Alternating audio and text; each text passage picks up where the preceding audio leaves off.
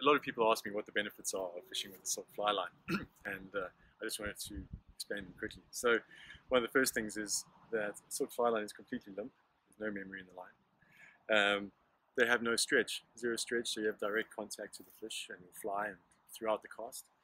They're also low diameter, so they have less wind resistance than a plastic fly line, generally 30%, up to 30% less wind resistance, 30% less diameter. Another thing is they float better than plastic lines. If you grease them, they actually sit on this water surface and not in the water surface. So mending and roll casting is easier to do. Also, if you look after them, they'll last for an incredibly long time. I've had this line for 10 years and it's still brand new basically.